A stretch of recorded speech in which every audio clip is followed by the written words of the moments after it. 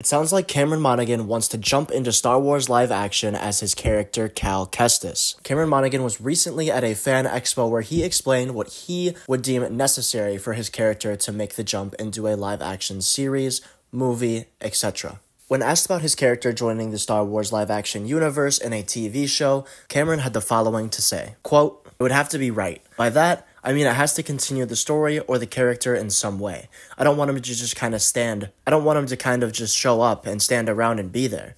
I want him to mean something and for there to be a significance for the character itself. So, it would have to make sense. But in the right context, then yeah, absolutely." End quote. Now that is what Cameron Monoghan himself said, the actor who does the mocap and who the Cal Kestis character look is based off of. In my opinion, he is a very great actor, and I would love to see him in a Star Wars live-action project. And I think it's very cool that he sees himself in a role like that as well, and hopefully it happens someday. Now there is one issue with this. I think this needs to happen after the end of the Jedi games, because we have to see what they want with his character in those. Does he die? Does he live? How would it make sense where his character fits in the greater overarching story of the Star Wars live-action universe? We need those questions answered first before we can see him just jump into a live-action, because it could potentially spoil the game's trilogy ending, or make it a big mess for the developers and storytellers of that game to figure out how they are going to tweak their third game to be in continuity with the live-action canon. But once that game series ends, and if Monaghan is still open to it and available,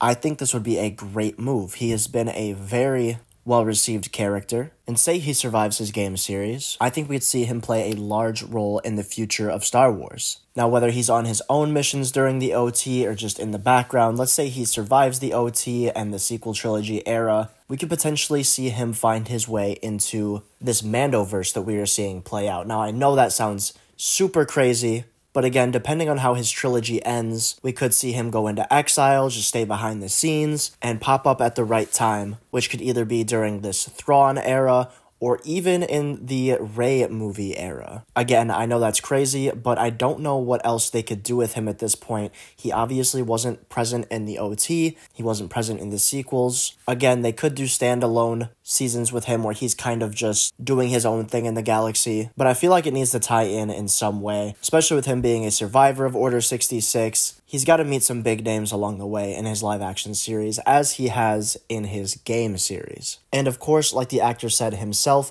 it needs to make sense. I'm going to relate this back to what Sam Jackson said recently about Mace Windu quote-unquote not being dead and that he wants to star in a Disney Plus series. My opinion on that was very iffy. I think it would be cool, but again, it needs to make sense. Everything that Star Wars puts out needs to make sense. It needs to follow canon. It needs to fit in the timeline. The continuity needs to be there, and I unfortunately think we haven't seen a lot of that as of recently. So Cameron is very much in the right here, wanting that role and wanting to play a larger part in the Star Wars universe, but only at the cost of it making sense and pleasing fans. He doesn't want to just be there and be a cameo. He doesn't want to just stand in. He wants the character to do something for the greater overall universe, which is very rightfully so, and I completely agree with him. But that is all the news we have on that. Let me know what you guys think in the comments below. Would you like to see Cameron Monaghan come into live action and play his character Cal Kestis? And where do you think he would fit into the timeline? I'm excited to hear what you guys have to say. On your way out, please make sure to leave a like on the video and subscribe to the channel if you're new.